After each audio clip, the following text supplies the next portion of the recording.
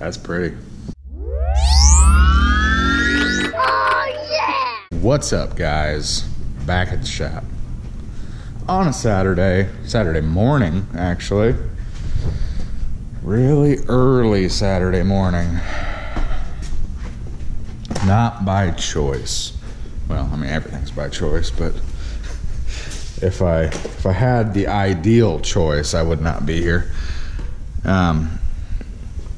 What I'm doing, well, first off, show y'all how early it is. It's 3:09, excuse me, a.m. Yeah, a.m. Painted this Jeep last night. And just take a look around, okay? I'm giving away my secrets here, but this is not a official paint booth. I get that. I do my very best to make it as official as it can be, but I cannot control the temperature very well out here. Even though, I mean, it's all ran off the same shop, but since everything's so walled off from the other shop, it doesn't stay as warm out here. We got heat lamps and stuff to help keep the temperature up. And most of the time we can get it around there, which is fine for painting. It just, you have to kind of adjust on the fly, and sometimes I adjust wrong. So that's what happened here. Got a run in the quarter panel on this thing. I mean, just right after making the first couple passes, I looked down and I seen it was sagging right here. I'm like, well, that's not so bad. And so I just kept going. Put my whole first coat of clear on, went down in the office and waited for the flash time, because you have to let clear set for a while. Came back out, and that run, it looked like I had painted Niagara Falls on the side of the Jeep. So the run got a lot worse as we waited. And this thing has to go today, which is Saturday. So, I mean, it doesn't have to go today. I'm sure if I called the customer and was like, hey, ma'am, I messed up. I can't get it done today. I mean, what else is she going to do? She's going to figure it out, just like everybody else would. But, we'd all have to figure it out if somebody called and said that. But I definitely don't want to, I don't want to do that. I don't want to make that call. I'd rather be here this early. So my goal is, if it gets down to it and I have to repaint this quarter panel or re-clear coat it, I don't think I'd actually have to fully repaint it ever, but if it got down to where I actually had to re-clear coat this quarter panel, I could do it and still have enough time for it to dry before the end of the day today and get it put back together and delivered. So that was my thoughts on getting here this early. But by the looks of it, it's looking like it's gonna sand out. When I seen the run, I put an extra coat of clear right in the area where the run is to give me enough to sand on. And I think it's sanding out pretty good. I hate chancing that stuff, I do everything I can do to try to make every paint job as perfect as possible, because, I mean, let's be honest, why would I want less than perfect paint jobs coming out of here? It just doesn't make sense as a new business to do that, but it happens, Stuff happens. The paint game is so crazy because stuff can go south real quick. It doesn't matter how many hours you spent prepping or sanding or whatever. When you're holding that gun, I mean, just a split-second decision of stopping or going just a fraction of a second too slow can cause a run. Tripping over your paint hose can cause a run. Or stuff can happen to where something gets contaminated in the air line, give you silicone.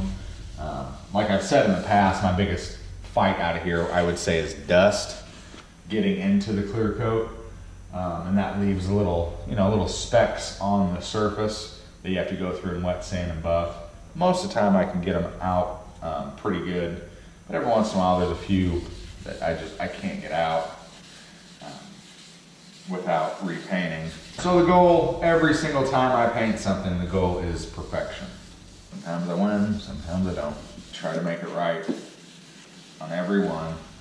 Now if you're a budget job, which this one is a budget job too. It's a friend of my wife's, but it's also a friend of my wife's, so I'm not thinking of it as a budget job. I'm trying to make this thing as good as possible. So I'm gonna be wet sanding some more. Mike, the owner of the 64, is supposed to be coming out this morning. He's gonna put his motor in, so that'd be cool.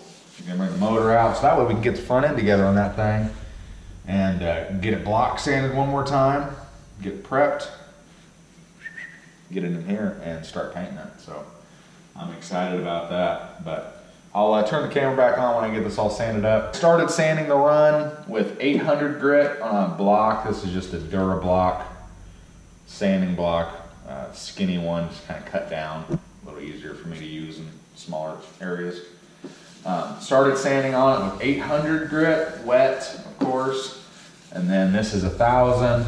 I'll go to 1,500 grit on the hand paper, and then I switch over to 3,000 grit on a DA and 5,000 grit on a DA. It's the Trizact sheets. That's what they look like. I got them in a bucket of water over here. This is 3,000 grit.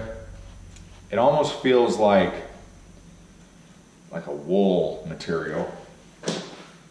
And your 5,000 grit feels like a bed sheet. I mean, it's soft. But the 5,000 grit's pretty impressive stuff because it'll actually put a pretty good shine on the paint before you even start buffing. It makes buffing a lot easier. So I'll turn the camera back on after I get this thing all buffed up and show you guys what it looks like after that. That's where we're at. I know it's black and it's really hard to see, especially on camera, but there's no run anymore. You can see a little bit of haziness and some like fine scratches on it, but that's because it's black and it was painted about 8 hours ago. So anything you do on this surface scratches the crap out of it. So now that I know at least the run is gonna come out, or it's out, I can go ahead and let it sit. I'll wait until normal morning hours, or even early afternoon. Let it sit for a while and then come back in and rebuff it and wipe it all down and everything, and that'll take care of all the little light scratches. I just wanted to make sure the bulk of that was actually going to come out. So a little one up here. It's hard to focus on black.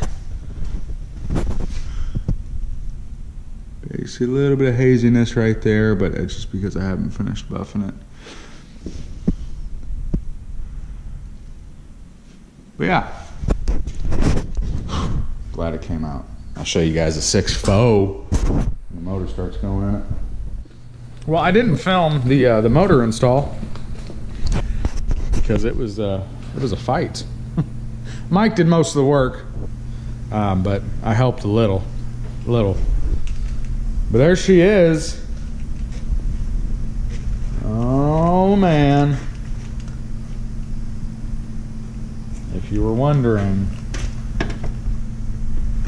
what the motor was. And a 4-speed. Man, that is, I mean, it's hard to argue with that.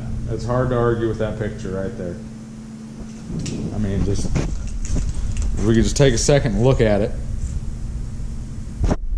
Just look at it. Good looking. So yeah, that was a good Saturday. Got my final piece cut out for the frame. I'm gonna weld it in. I didn't want to weld this close to the Impala, but Next week I'll scoot it over and get that welded in, and then just wave my hand over it and have all the seams welded on this. So I got that Jeep delivered. Customer picked it up. She was super happy with it. Got this one built. It's a little bit dusty, but front end was smashed on this thing. So I got that one built. So pretty good Saturday. Now I'm gonna go home. Been here for too long. Bad when it's 4 o'clock and it's already been a 14-hour day for you. It's not good.